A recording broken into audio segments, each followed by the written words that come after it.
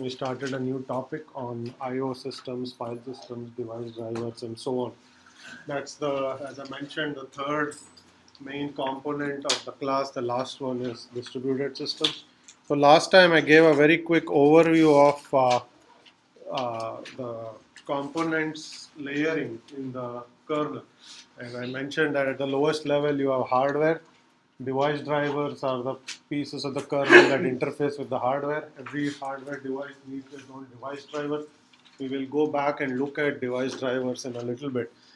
For now, what we are going to do is take the disk as an example of an I/O device. Okay, it's one of the more important devices on your machine because that's where all the data is stored. And look at disks in more detail. And I said, as far as the layering goes, there are pieces of the kernel that interface with the device driver. For disks, that piece is the file system. Okay, and that's what we started talking about. You all know what files are. Okay, so we are going to look at a formal definition of files, and then we are going to try to understand how disks organize data on the storage medium, how files are created, and so on. Okay. So this is a definition here of what a file is. It is essentially a logical unit of storage on a storage device. Another definition is it's a named collection of related information. Okay, so two key things. One is the files have names. Users who create the files give these names. Okay? And the reason is for you to go back and access that piece of data again. Okay? Internally, the names don't mean anything to the operating system. Internally, files are actually numbered. Okay, I'll show you examples. So a file essentially has a unique ID or a number, and that's how the OS is going to access files. Okay? And there is a mapping that maps the name of the file to its file ID, which is the number. And the table that actually creates that mapping is your directory. Okay? Your directories are essentially tables that map file names to the unique IDs by which the OS recognizes files. Okay, here are some examples. You may have lab1.java, you could have machine code. The extensions of files typically indicate the file type. Okay, that's not a hard and fast rule, it depends on the operating system. Okay. Files, we'll assume, contain any data. Okay. It could be source code, binary data, any other kind of data. Okay. And files can be structured or unstructured. Okay. In the Unix world, files are unstructured. What that means is, essentially, from a Unix perspective, a file is a sequence of bytes. Okay? The OS doesn't interpret the bytes. Okay? It's just bytes. It doesn't matter what is stored in the file. Okay? There are other operating systems that actually impose a structure on files. Okay? Mainframe operating systems are a good example. Each file is a collection of records. Each record has fields in it. Okay? This is what was created for early versions of databases, for instance. Okay? And this is handled natively, the record structure is handled natively by the file system. Okay? Now today we have databases that also organize data in form of records. If you know anything about databases, you should know about tables, and tables are collections of records. Each record has certain fields in it. Okay? But as far as the file system is concerned, if it's a Unix file system and it's a database file, it just treats the file as a collection of bytes. It doesn't impose a structure. The structure is imposed by the operating system, not by the file system itself. But there are file systems that will actually impose this structure, and that allows you to do more interesting I/O operations, as we will see in a little bit. Okay? Files have many attributes. I already mentioned the name. There could be type.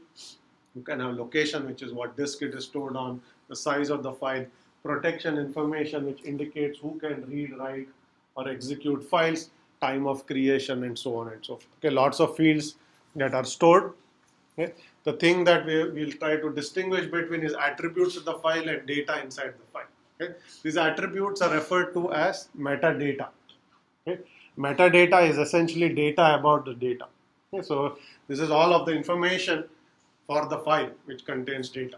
Okay. So these fields are referred to metadata, and then the file itself actually is a container of data.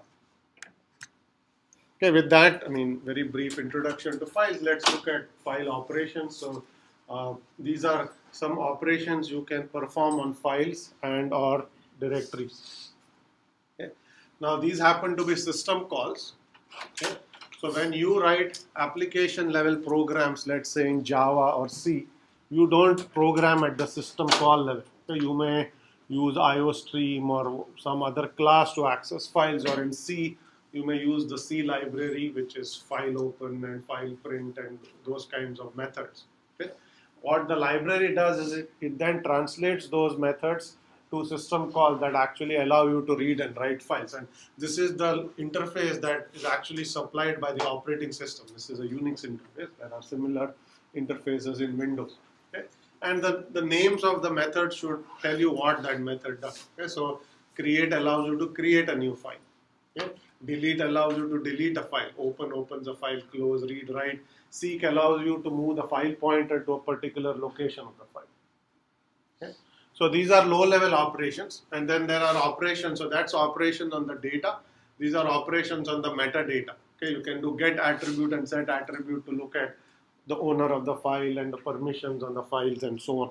Okay, we'll talk about hard links and soft links in just a few slides as well. Okay, so those are key file system operations, and here are the data structures that the kernel maintains to enable all these file operations. Okay, there are two important data structures. One is a global data structure of all the files that are open by any process that's currently active. Okay. So this is the open file table. So it basically is a list of every file that is open by any process in your system at this point in time. Okay. So it will basically, for each file that's open, it will have an open count. It tells you how many processes are accessing it. A file can be accessed by more than one process. It doesn't mean only one process has to access it. And then there are attributes. There's locations of the file on disk. We'll look at this particular aspect of the data structure in just a moment. And if the file is cached in memory, there are pointers to where it is cached. Okay, we'll talk about OS buffer caches and so on in a couple of lectures. And that this is basically the pointer to cache versions of the file in memory. So in addition to this global data structure, every process has its own file table. Okay? So the file table for a process tells you what files are open by that process at this point in time. Okay, same kind of information. In fact, each of the entry here is a pointer to a global entry. Okay? And then there are some other attributes that are also stored. Okay? A global table per process table. So you can ask, why do you need two? Why don't you just have one? Either have a file table for every process or have a global table. Yes? Cache. So you assume that a process is touching one is open, one file is going to constantly manage. Okay, so caching information. You had something to add? Each process could be modifying a different part of the file, which is why they each need their own offset. Okay. So we've identified at least one attribute of the file that is unique to a process. Okay, that is the file offset. Okay. Different files, different processes may be accessing the same file, but they may be accessing different parts of the file. The file offset is a per process state that says which part of the file is this process currently accessing. At least that information is a per process attribute.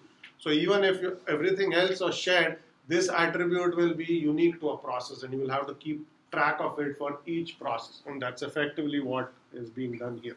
Okay? The other point that's related is some processes may be reading to a file, and some processes may be writing to the file. Okay? So some process may have opened the file in read mode, others in write mode. That information is also stored in the per process table. Okay? And some may have opened it in read-write mode, which allows you to do both. Okay. Now, typically, when you're accessing the file using libraries, you may not even need to specify read mode or read-write mode, but at a system call level, when you open a file, you have to specify what mode are you opening it. You only want to read data, only write data, or both.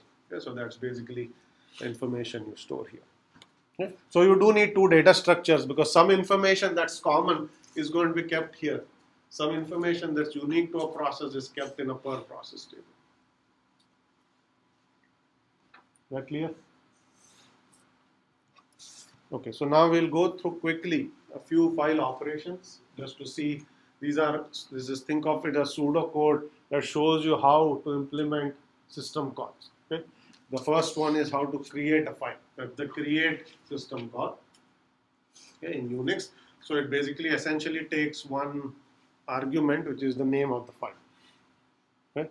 So much of it is just basically just checking whether you can create the file. Okay? So first you check if you want to create a new file, is there space on the disk partition or in the file system? If you are basically out of space, you are going to return an error saying that you cannot create this file, there is no space left on the device. The other thing you are going to check are file permissions. Do you have permissions to create a file in the directory in which it is being created? Okay? The directory is owned by some other user or by the super user and you don't have the right privileges, again that call is going to fail. Okay? So you are going to check for, is there enough disk space, do you have the right permissions, so on and so forth. Okay?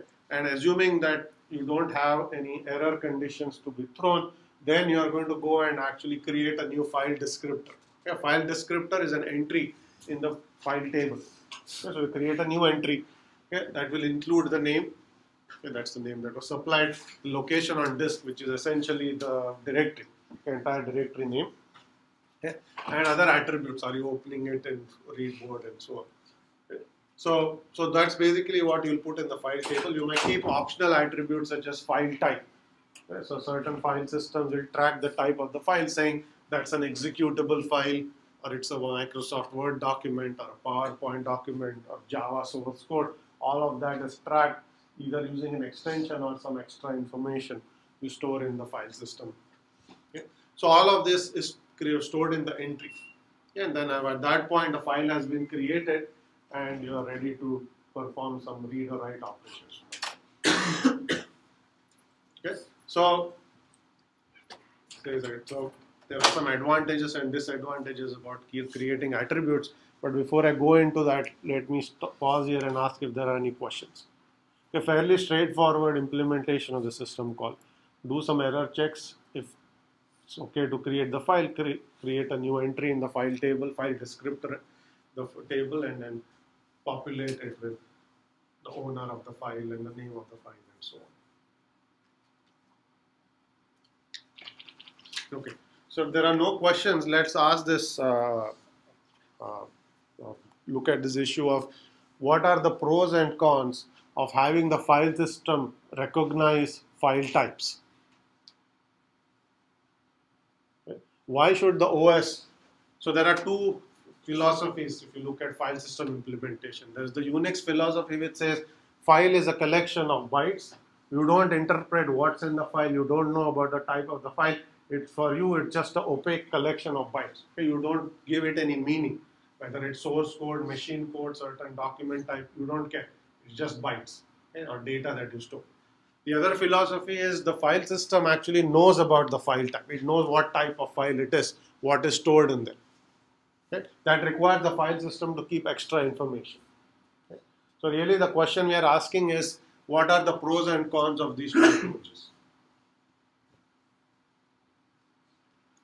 What could you do at the OS level or the file system level if you knew the type of the file? Optimize it. Okay, you could optimize it.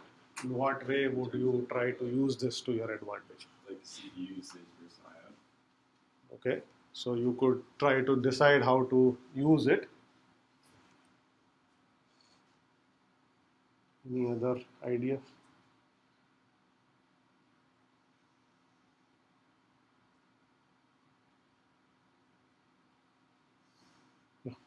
Instead of just running the file, you can feed it to another file, so that, like another program, so as input for running.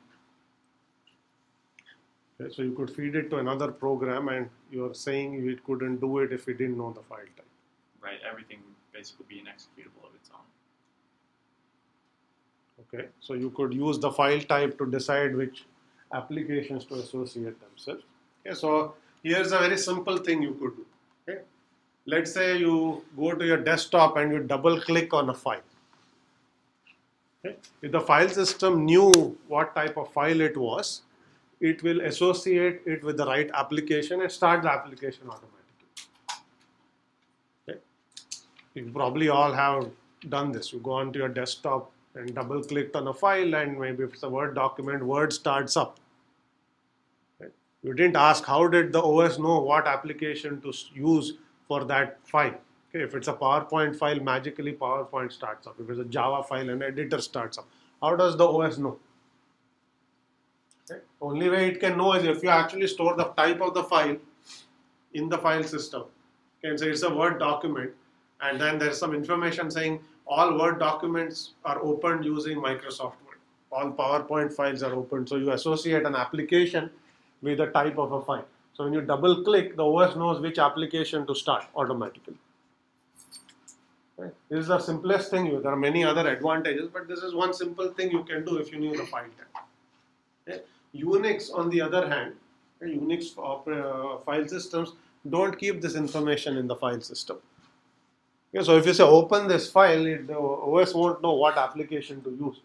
So in Unix, what you would have to do is start the application, and then from inside the application, you open the file. Because the OS doesn't know how to associate a file type with an application. Okay, is that clear? It's just one example of what you would do if you knew the type of the file. If you just assume that the file was data and you didn't know what type of data, you couldn't possibly figure this out. Okay. Disadvantage of keeping file types is that now the OS and the file system are a little more complex, because for every possible type of a file, you need to know what to do. If it's a JPEG file, what do you do?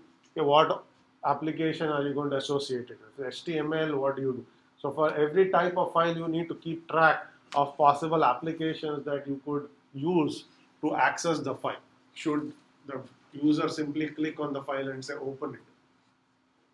Okay. That makes it a little more complicated. Unix opts for simplicity. It says the user knows what type of file it is. So rather than having the user click on the file and opening the application automatically, we'll reverse it.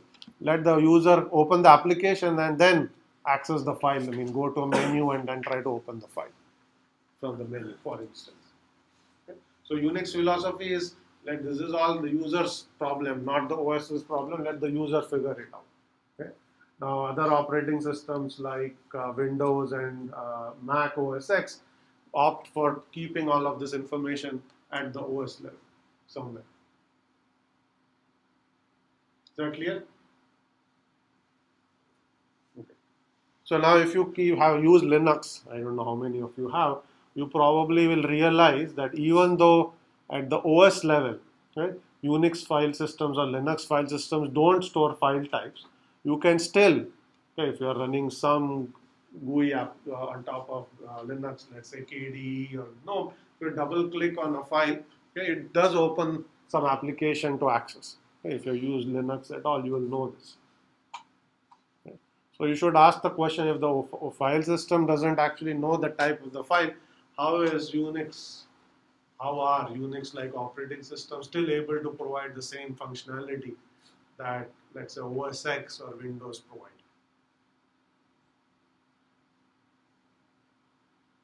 Is the question clear? Yeah. Just the file extension and the file name is associated with the file type. Okay, file extension is associated with the file type. Somebody else had a hand up. The GUI is providing that extra layer of abstraction. Okay, so both of these are true. So if you don't store this information in the file system and yet you want to provide your users with the same convenience, you have to track that information, but it's not in the file system, it's somewhere else. Okay, in this case, the GUI is the one actually figuring this out. Okay, and the way it does is exactly what was mentioned. For every file type, file extension, there's an application that is associated with it, but that table is actually now handled by the GUI.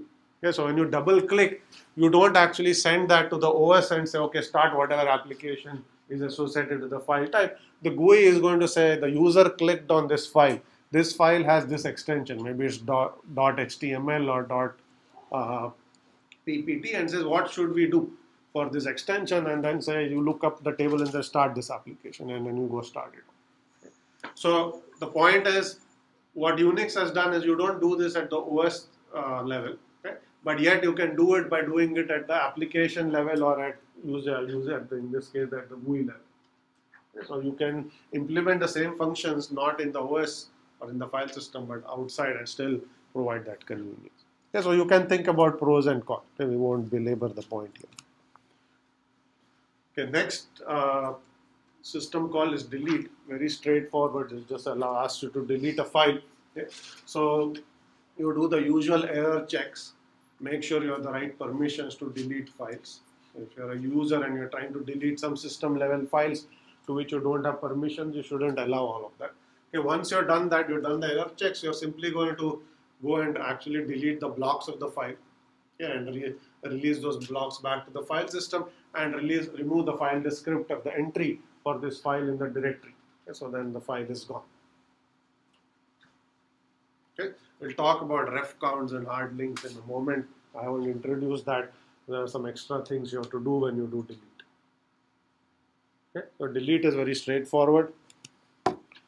Here are two more system calls. One is open, one is close. Okay, so these are open a file for reading or writing, and the close closes a file.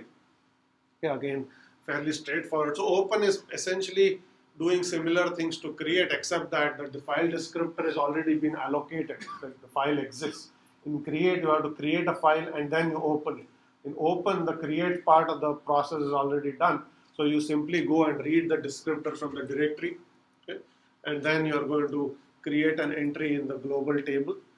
Okay, if the file is not already open, it's already open, there's nothing to do, you just create another entry in the per process table and you are done. You do have to initialize the file pointer to the beginning of the file.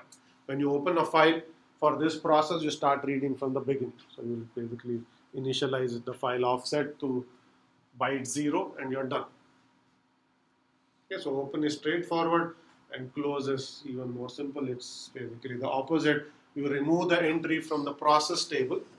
Okay, you decrement the number of the open count in the system-wide table, and if that goes to 0, that says no other process has this file open. So then you deallocate the system-wide table entry as well. Okay, so the per process entry is taken out. You decrement the count in the system-wide table. Okay, if there are no other processes accessing it, then you remove it. If some other process still has it open, you leave the global entry alone because the other process needs it. Okay, so very straightforward things to do. Yeah, read and write. So once you've created a file or opened it, then you can actually do I/O on it. So reads and writes are basically shown here. Okay, there are a few arguments here. So you provide a file descriptor. Okay, you say size, how much data do you want to read or write, and then you give a buffer. Okay, this is the typical argument to a read and a write call. Okay, the file descriptor says what file are you reading or writing. When you do an open, okay, you will see that open returns a file descriptor. And the file descriptor is the handle you're going to use subsequent. It's like a file pointer you're going to use to read or write. So you supply the descriptor, say how many bytes you want to read, and then you give a buffer of that size. You want to write, you populate a buffer and say go write this out. Okay, and all that you're doing here is the OS is simply copying the data from the buffer, and then it's going to hand it over to the device driver, saying go read it or write it or do something to this. And how this happens, we are going to look at. Okay, this is not the full implementation. This is simply showing you have copied it to a file, but internally you have to go to the device driver and to actually do I/O. All of that has been abstracted out here. That's handled by the device driver, not by the file system. Okay. So if you implement your own file system, okay, so you have to supply these methods. Okay. Typically an OS kernel will have support for a variety of different file systems. You will have support for, let's say, NTFS, a FAT file system, ext3 file system, HFS. There are a whole bunch of them. Most general purpose kernels will have support for easily a dozen or more different file systems. Every file system is a module. If you remember the modular architecture for operating system kernels that we studied, the way you implement a file system is you create a module. Okay, if you have a device that needs that file system, you load that module. Okay, and that module recognizes how the file system is organized on disk, and then the module itself implements all of these calls. You don't have a file system specific implementation of open, read, write, all directory operations and so on. This clear? Okay. So write, I didn't show it similar to reads. There is a seek system call. Okay, the seek system call allows you to actually move the file pointer to a specified offset. Okay, typically, when you open a file, it's assumed that you open it for sequential reads. Okay, so let's say this is a file A. When you open it, that's the file pointer. It's pointing to byte 0. So if you read a few bytes, then the file pointer advances and so on. Okay, so but you're reading it sequentially. Okay.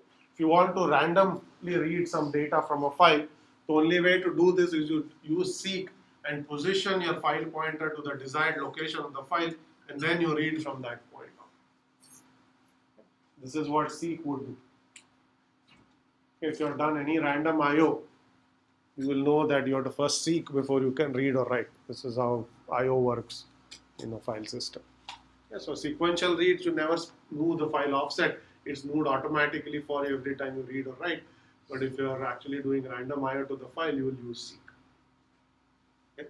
The other interesting system call is memory mapping.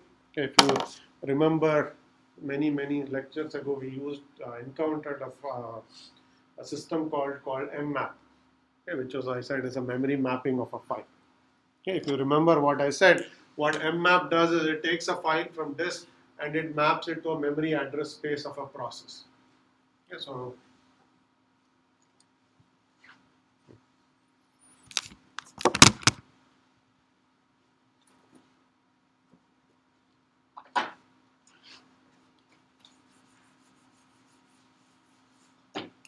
let's say that's your disk.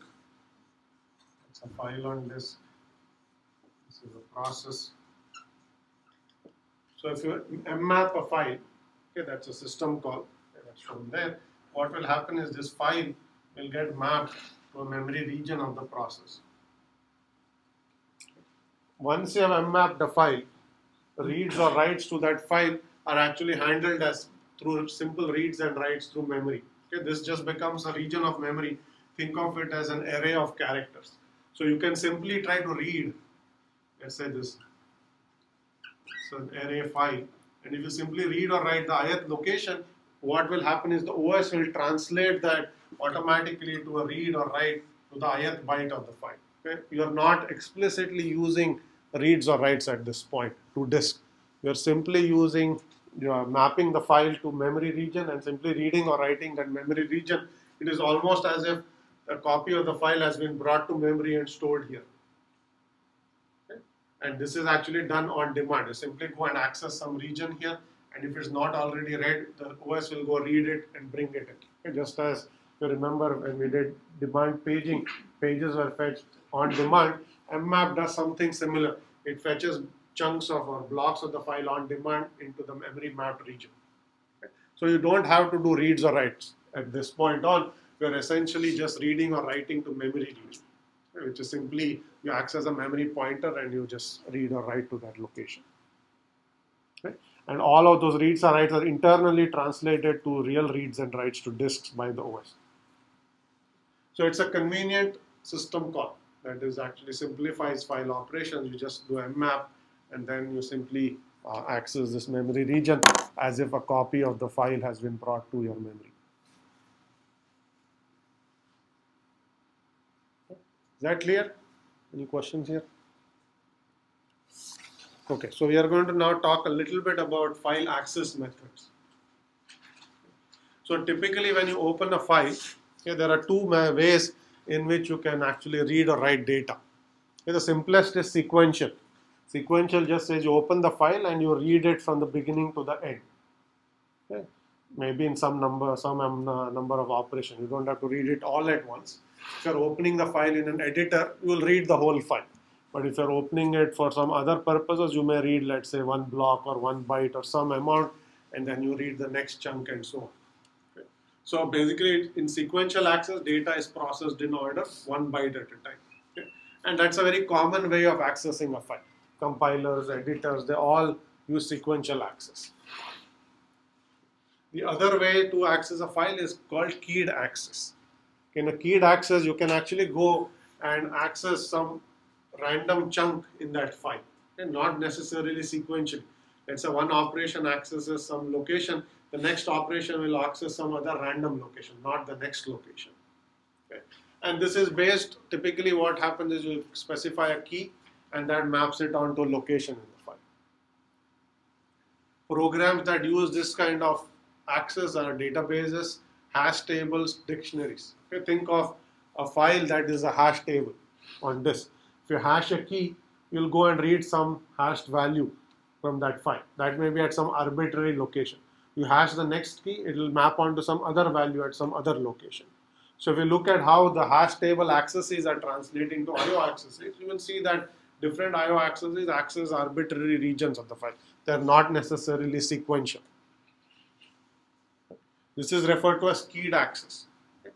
Two very different forms of access. Okay. Keep this in mind because we are going to soon start looking at how file systems are created and how do they organize themselves on disk. And this is going to be very important. We'll see how are they optimized for both sequential as well as keyed access. So these two access patterns simply map onto sequential and random access. Keyed access is essentially random access, which means that any block of the file can be directly accessed. Sequential is you just read from beginning to end. Random says, I said, give me block I, and you go and access that block. We will want to come up with file system implementations that are going to give you efficient access to a file regardless of whether it's sequential or random. And we'll see structures where one is better than the other, for instance.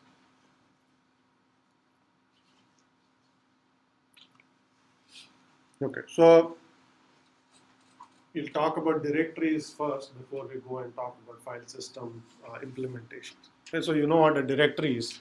A directory or a folder is essentially a collection of files that users group together for whatever their own convenience. Okay, so you may say lab1 and put all the files of lab1 in a directory. Okay, internally a directory is simply a table. Okay, directory is a special file that's simply a table. Okay, what does this table have? The table essentially has the file name and it has the file ID.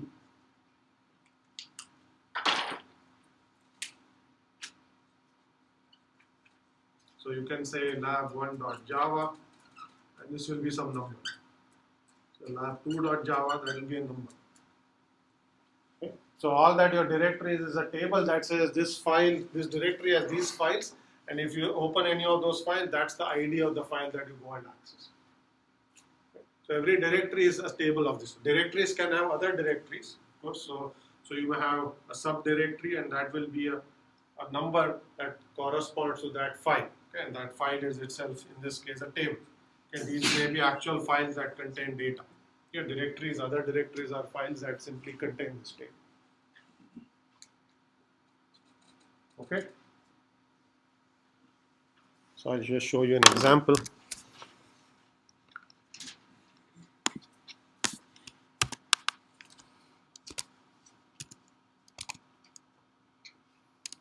So if you actually do ls minus I, which is a command, ls is just file listing, you will actually see the name of the file and the ID of the file. A number shows up. So this is essentially simply a print out of this table. Okay, so it shows you for every, in this case there are mostly directories, but for every file, it will show you what is the ID of the file. Okay, that's essentially that table that I just showed you. And internally, that's the number for the named object. Okay, so internally, the OS is simply dealing with integer ID for a file or a directory, and users actually think of them in terms of names that are given.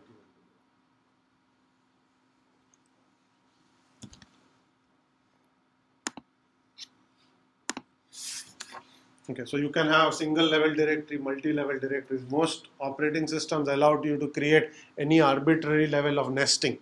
Okay, so you essentially have a files hierarchy, a file system hierarchy for files. So you start with the root directory. I'm just talking about Unix, similar concepts are true in any operating system. So that's a root directory slash, you may have slash user, slash home, user may have local, slash bin, user bin, and so on. And then there are files here. So you will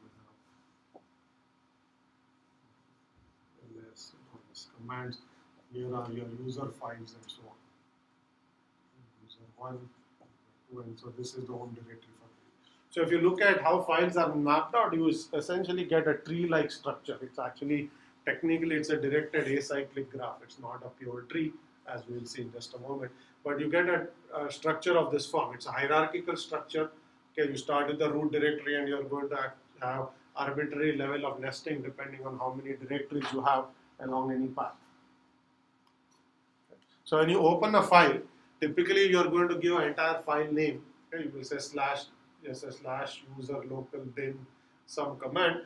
What the OS is going to do is it's going to start at slash and then say, is there a file directory called user? You go open user, and then say, is there a directory called local in that directory? You go local, and then say, is there a command or file called ls? Then you go and open that file. So you are going to actually do recursively descend down this tree until you hit the file you want. Okay? Every time you open a file, you have to go through this process. Okay? This is called sort of recursive dereferencing of the file name. Okay? So you're going to descend down this directory structure to figure out which file it is that you're trying to access.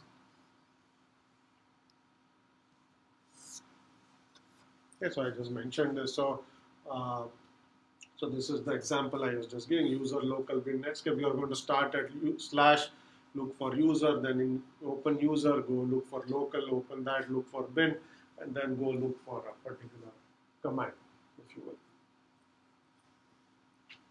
Okay, so the open method I had showed you will actually perform these operations. I did not show you all of those operations there, but first you have to do all of this. Once you find this, then you open the file descriptor for that file, and then say who's the owner, do you have the right permissions, and so on and so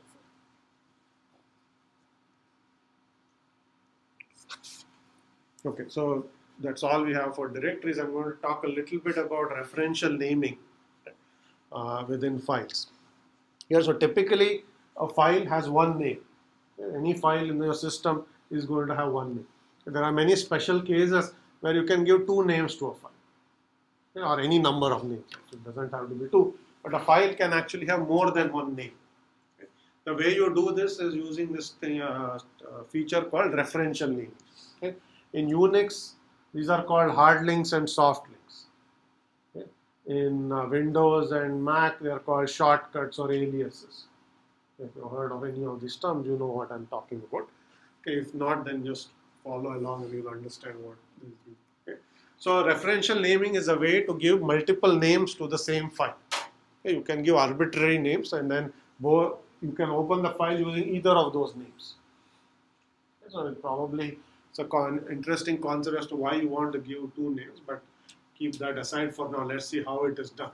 Okay, so hard link basically is going to create a second name, and the way this is simply done in Unix is, let's say you have file A and you want to give it another name B.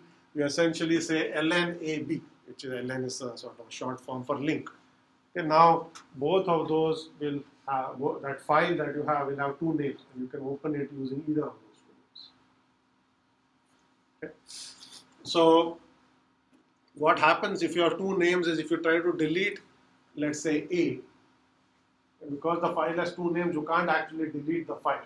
All you can do is delete the file descriptor for the file, but because there is a file B that also points to the same file, you are not allowed to delete it. You will simply remove this entry. That file will still exist, but you can now only access it with the second name, which is B. Okay.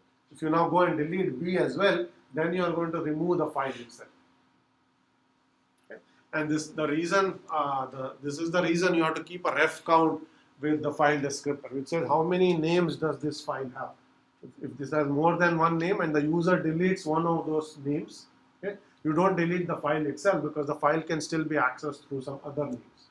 If all the files with the point to this, or the names rather that point to this files are deleted, only then do you go and delete the file itself. Okay, is that clear? Has anybody used links, hard links? Yes. Okay, good. I'll show you what to do. Okay, the one thing I should mention is hard links. Unix doesn't allow you to give directories multiple names. Only files can be given multiple names. Directories you do not allow a directory to have more than one names, because if you do this, you will have loops in your file system. Okay, here is an example where you created a directory F, but you gave it a name that goes and points back to D. Okay, this has created a loop. If you have cycles in your file system, that causes lots of problems for many programs. Okay, let's say you're doing backup. You're trying to back up this directory. Okay, you'll say, okay, let's back up D. You go open D, you back up this file E. Say, now let's back up F. F points back to D. Okay, you'll say, now I'm going to, so you're going to be stuck in a cycle here. Okay, so many programs are going to just go haywire if you have cycles in your directory structure. So you can give files multiple names using hard links, but you cannot give directories multiple names using hard links. There's another method to give a directory multiple names, but not this one. Okay, so I'm going to show you an example again. Okay, so let's make a directory here first. Okay. So I'm going to create a file. I'll give it name A.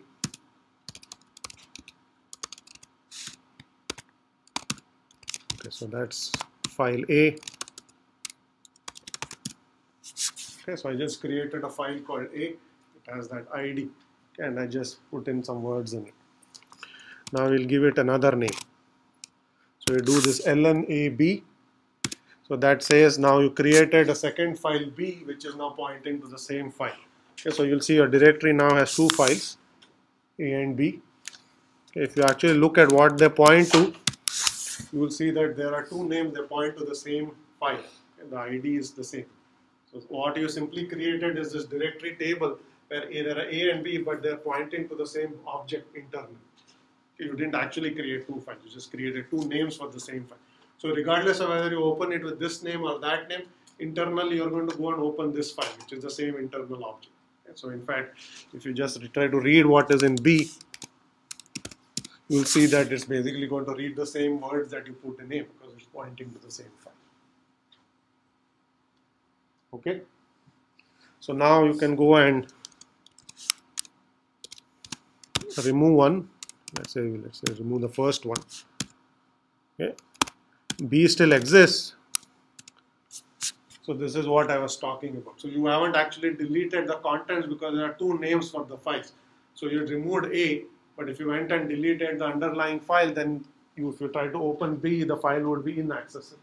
So what has happened internally is there is a reference count for this file that says that how many names does it have. As you delete each name, that counter is decremented, and only if it hits 0 are you actually allowed to delete the file. In this case, it went from 2 to 1, so you don't actually delete the underlying content. If you now delete B, you will see that the file is gone. There's no way to access it anymore. Yes. So if you want to access file A now, it would be... Because file A is gone, contents of the file A are still accessible using this other name B. Okay, so if you see that B is still there, so whatever you wrote to A is still accessible, but you cannot open A because you just removed it, right? So you just deleted it. But because B is still pointing to the same whatever underlying data, you can open B and that data is still intact. Okay. Questions here? Okay, so if now you delete B, then it's obviously everything is gone. Now we can just create A again, but make it a directory. Okay, now A is a directory, and now if you try to do this, you will get an error. So you cannot give, this is a directory, you cannot give it a different name. As I said that you don't want cycles in the graph, so anytime you try to create a link to a directory, your system is going to say, sorry, you cannot do that, not allowed. Okay, exactly what I said on those slides.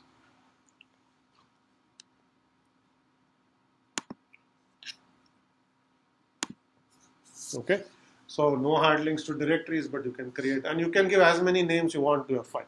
They don't even have to be in the same directory. In this case, A and B were in the same directory, they don't have to be.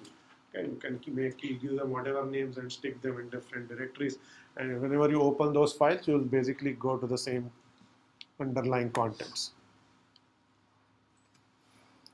Okay, so the other form of referential naming is what are called soft links, or shortcuts, as you may have sort of seen them in Windows or some other operating system. So in this case, you are simply, you do give two names to the same file, but both the names don't actually point to the same file. One name points to the other name rather than both pointing to the same file. So here is the example. You have file A, which is pointing to file number 100 in your OS. If you do ln, should have been ln minus s here. Okay, so if you do ln minus s, which is a soft link, what happens is A is still pointing to file 100. But for B, you simply put a pointer to A, saying if you're trying to open B, go open A instead. That's all it is saying. Okay, look at the difference between the two to understand what's happening. You create hard links, both A and B are actually pointing to file 100. If you create a soft link, okay, A is pointing to 100, B is pointing to A. What that means is internally, if you try to open B, it's like a forwarding address. Okay, it says if you want to open B, go look up A instead. So the OS will open this file and say, if the user wants to access B, I should actually go and try to access A, and then you go and access it. Is that clear? So this is referred to as a soft link, and we'll see what the differences are. Now, as far as soft links are concerned, you can create soft links for directories. Okay, so you can give two names to the same directory using a soft link. That is allowed. Okay, because it doesn't actually create a cycle, because this is not pointing to that object, it's a forwarding address. So backup programs, for instance, can simply ignore any forwarding, they don't have to resolve it. Okay, but if something is actually pointing to a data object, you have to do something about it. If it's a forwarding address, you can ignore it. Okay, so soft links are allowed for directories. Okay, so let's talk a little bit about pros and cons. Why would you want hard links or soft links, or why have two mechanisms? Why not only have one?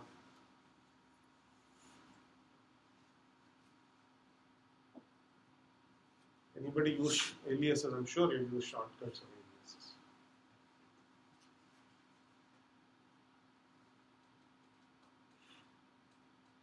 So what, do you know of any disadvantage or any problem of using hard links versus soft links?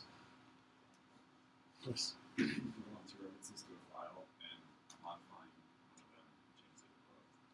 So that's we use a soft link for that. And then if you don't want more independent, then use So you're saying in a soft link, if you modify one, the other won't be modified. Is that what you just said?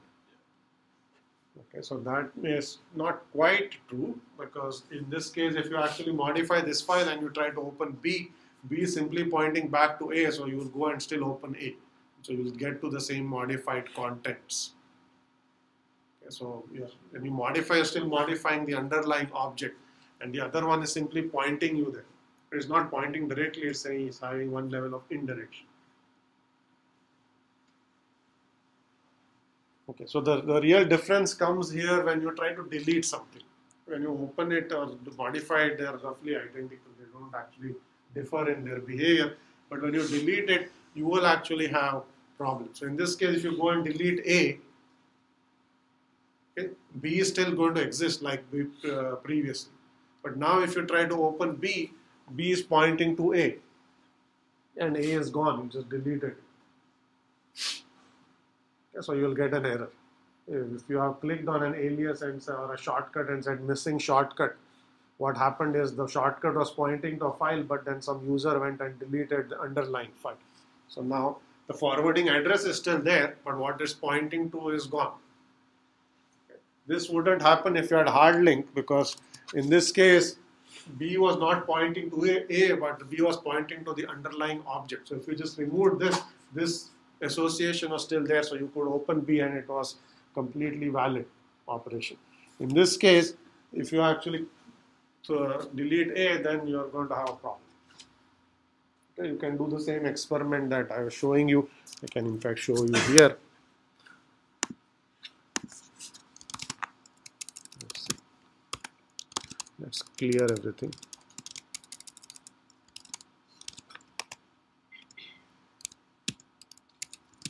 Okay, so we have an empty directory. So we will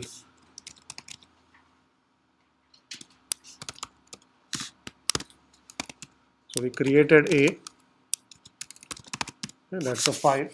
Okay, but we are going to create a soft link to it. So now we have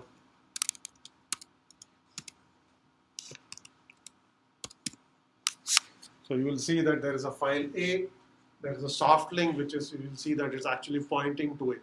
Okay, these are actually independent files. If you do ls -i, you will see that there are different IDs. In a hard link, they actually are both pointing to the same object. This is an independent file. All that this file contains is a pointer saying, if you open this, it says go look up A. That's all that is stored in this file. In hard links, they are pointing to the same thing, that the same ID. Here they don't. You see they have actually consecutive IDs. Okay. Now you can go and remove A. So first, before I remove A, you can see that if you open B, you will still get the contents of A, like before.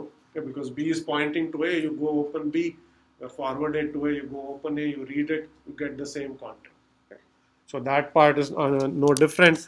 But now, if you actually go and remove A, you still have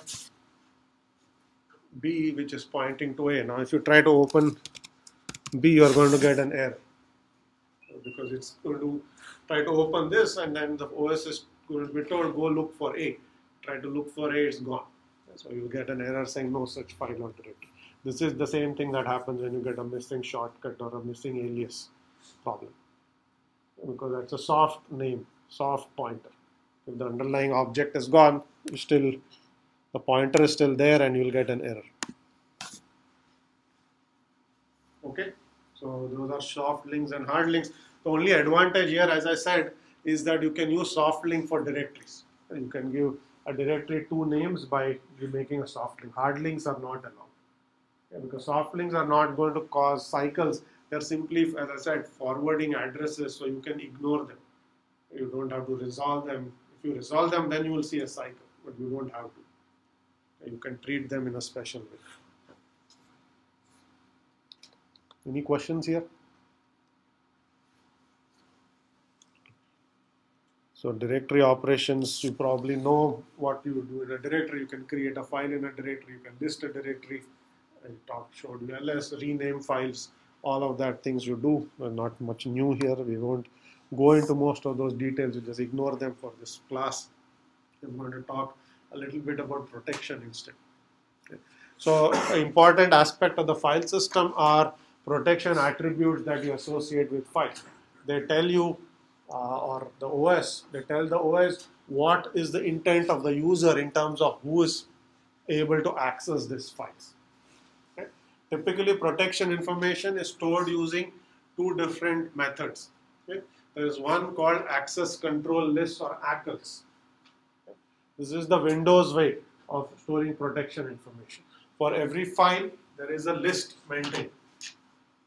In the file descriptor, there's an ACL list, okay, which says who are the users and what operations can they do. So you may have user 1 can read, write this file. User 2 can only read this file. User 3 can write to this file. So this list is stored with every file. Okay. When you open the file, you go and look up this list saying who is the user who sent in this request. Is that user present in this list? If yes, what operation did the user ask for? Is it read or write? Do you have the permissions to do that? If yes, your operation will succeed. If no, it won't succeed. Okay. So every file is going to have this list. This list could be of arbitrary size. The users create this list, and by default one is created for you, but you can modify it as you wish. Okay, and basically add whatever entries you want, and you can control sharing on a per user basis. So if you create, let's say, lab2.java, okay, you can create an ACL saying give my user, my lab partner, read write permission. So you can actually name your lab partner. So only you and your lab partner have access to that file. No one else does. Okay. This is how things would work if you had a file system that uses access control lists. Question. What about if the user is not the list? What about if the user is not the list? Okay. So question is, what if the user is not on the list? The user is not on the list and that user tries to open the file, you will get a permission error saying you do not have permissions to access the file. Okay. So this list is simply used to decide who gets to read or write a file. If a user tries to read or write to that file and that user is not on the list, OS won't let that use. Okay, this is how you control sharing. Okay, that's the Windows way of doing things. Okay, you keep an access control list.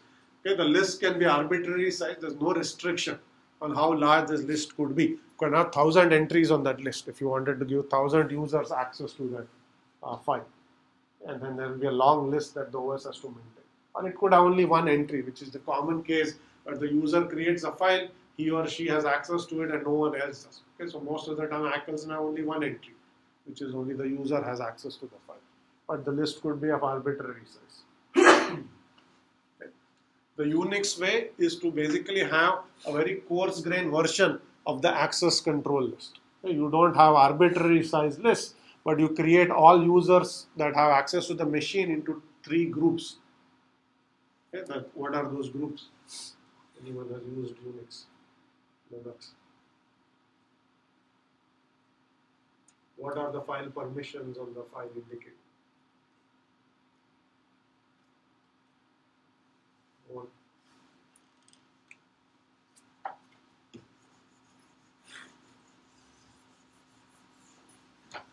So basically there are 3 bits, 3 groups. It's owner, something called group, something called world. Okay. All the users on your system are partitioned into 3 groups. Owner is you, the owner who created the file. Okay. And the owner of that file belongs to a certain Unix group. Okay. That group could have more than one user as defined by the system administrator. So that's the group to which the file belongs to. That's the group is same as the one that the owner belongs to typically. And world is everyone else. Okay. So you can specify what can this user do, the owner of the file can do on this file, what can other users that belong to the same group that this user belongs to can do on the file, and what can everyone else do on the file. Okay. So essentially think of it as an access control list with 3 entries. Okay. So in Unix, you can only have 3 entries. Okay. So what does the user do, what does the group do, what does the rest of the users, which is world, do. Okay. So if you have actually done ls minus l, so we can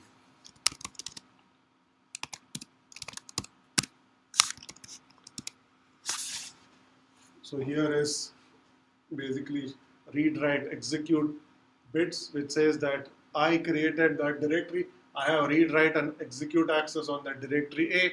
The group has no permissions, which is why there are all blanks or dashes there. World has no permission. That means only I have access. So anyone else on this machine tries to access this directory, the OS will say not allowed. Okay. So you can of course change these permissions using change mod. So if you can say change mod, you can do this, and now the permissions would have changed. So I just allowed all users in the group staff read and execute permissions, and the rest of the world, which is everyone else, also read and execute permissions. Okay, but not write. So that basically says other users can look into that directory, but they can't create files, they can't delete files because there's no write permissions. Okay, so you can have these granular permissions, but at a much more coarse grain. In Windows, you would actually have to list every user to whom you want to give access to. In Unix, you essentially do this by specifying 3 groups of permissions: owners permissions, user group permissions, world permissions. Okay, so this is sort of the Unix way, which is and Unix does this mostly for efficiency because you just need 9 bits. Okay, so internally this string is stored as bits. 1 means that is allowed, 0 means not allowed.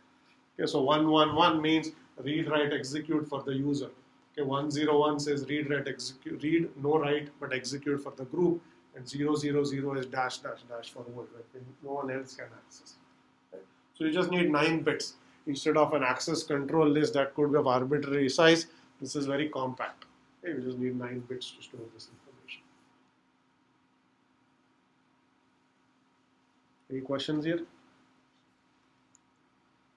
Anyone use this? I presume you have, right? No. Anyone used per group file permissions before? So be careful when you give permission to your lab partner on EdLab, for instance. If you don't know this, you can inadvertently leave your directory open. And if you give word permission, that means anyone can come and take a look at what you're doing. Okay, so file permissions should be used carefully. We have had cases where people left their directory open, somebody else came, looked at the code, used that, and got caught for academic dishonesty. And then we had to figure out how did the code go from one group to another. And the problem was they had left the directory open. So if you don't set the right permissions, then you will have problems like this. Okay. Okay, so I am going to now switch gears. We have 10 minutes. I'm going to talk about file system implementation. Okay, so we talked about all the metadata, what are ownerships, what are protection information, and so on. Now we will look at what does the file system do to actually store data itself, what kinds of policies it uses, and so on. It's interesting.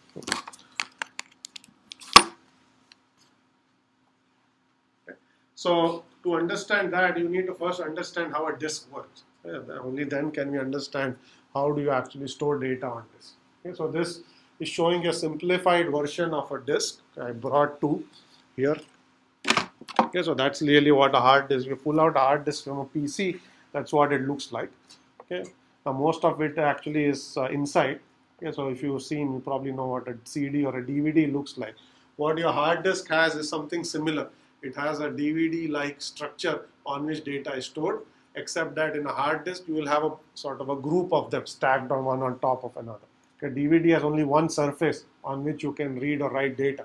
A hard disk, so this is thick, it will have about 8 of them stacked in here. Okay, so they're stacked one on top. Each surface allows you to do reads or writes. Okay, this is your traditional hard disk. Okay, it actually has these platters that spin and then you can read or write data. Okay. What I have here is sort of almost pointless to show this, it just looks like a box. So this is a solid state disk, okay? No moving parts. Okay. So this basically allows you to read or write just as you read or write memory. Okay. There's nothing moving here. You just address block I, you go to the ith location and you read. Okay. So these are what SSDs. So if you have like a newer laptop, you may have this type of disk rather than these types of disks. These are traditional magnetic hard drives. Okay, so older disk, but all of the discussion we are going to have at the moment relate to traditional disk drives, not solid state disks. The solid state disks require different kinds of file systems.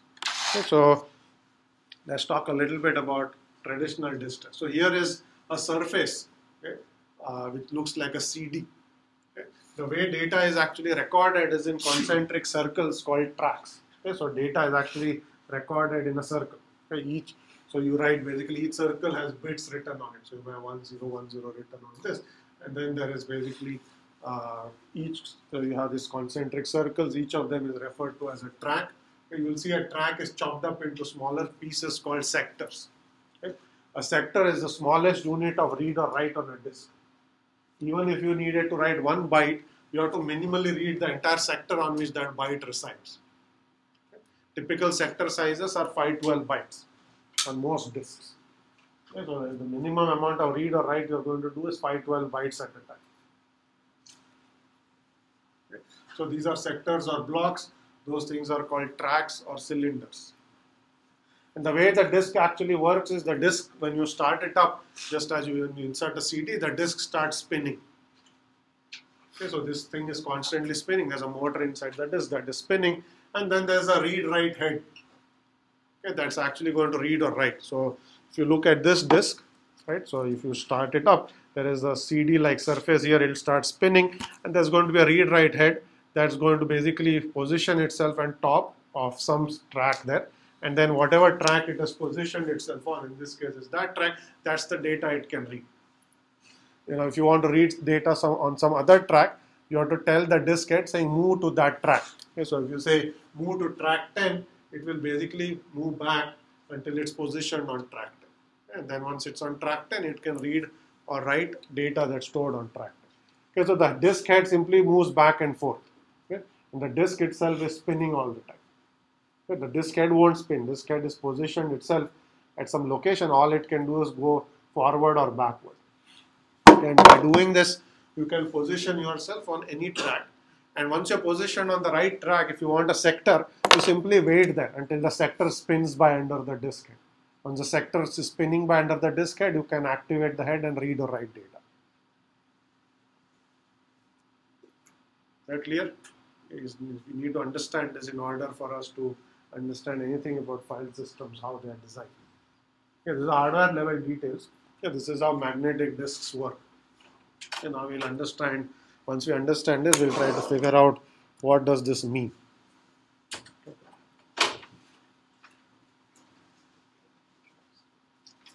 So typical disk I/O operation. So the reason we kept saying disks are slow. Okay, now we'll try to understand why they are slow. They are slow. So let's say you want to read a certain sector. Okay, let's say you want to read that sector. Okay. So what you will tell the disk is go position the disk head on the track on which that sector belongs. That's this track, the second outermost track. Okay. So the disk head is going to move and position itself there. That may take some time. Okay. It may take a few milliseconds to move back and forth. Okay. So once you've gone and moved the disk head to the right track, and you say now read sector 10. Okay. Right, so each of these sectors are numbered. So this may be sector 0, 1, 2, 3, and so on. Okay. We'll say read sector 10. So then the disk head has to wait there until sector 10 is going to spin by. Okay. And once it is right under the disk head, at that point you can start reading or writing data. Okay. So even after you've gone to the right track, you have to wait for the right sector to spin by under the disk head. That's going to take some more time. It may take another few milliseconds.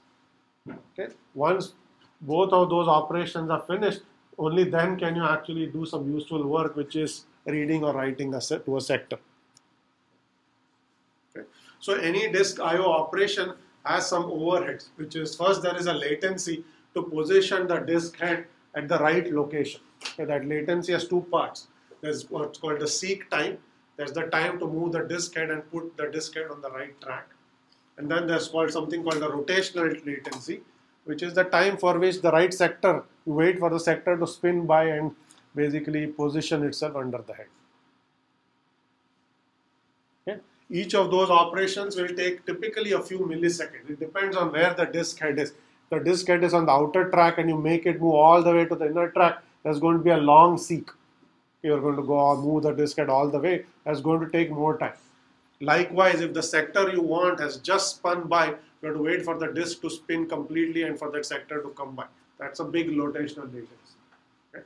On an average, seek may be half the disk distance from the innermost and outermost track. On an average, the rotational latency is half a spin. Sometimes more and sometimes less. Okay. All of this is wasted time. Okay. Disk is not doing anything useful at this point. It's simply trying to position itself to the right location to read or write the data. So because of this, I/O is slow, because these are mechanical operations. Okay? So the disk is spinning typically, let's say, a few thousand rotations per minute. Okay, so it's going to spin pretty fast, but still it will take a few milliseconds. And this head can't be moved instantaneously to the right location. You have to wait for it to go and position itself. Once you've done this, then you do reads and writes. Okay? So every disk I/O, every time you say read, you have to incur a seek, you have to incur a rotational latency overhead, and then something useful happens. So between two I/O operations, there's always some wasted overhead. And more the wastage, less the throughput of your disk, less data you're going to read or write. So what we want is to design file systems that are going to store data in a way that is going to minimize this part of the I/O operation. The less seeking you do, the less rotational latency you incur, the faster, not the faster, but the more higher is the throughput of the disk. So coming up with disk layout policies that minimize seek and rotational latency is an important goal for file system performance. The worse that is going to be, the worse performance you are going to see. We have run out of time today, but next time we are going to look at 3 different file system layout organisms, 3 implementations. Okay, we'll compare them, we'll see which ones are good and which ones are not. And we'll use this to figure that out.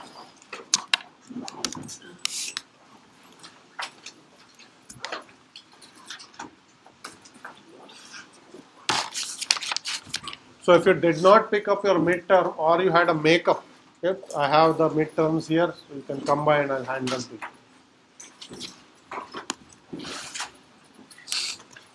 you.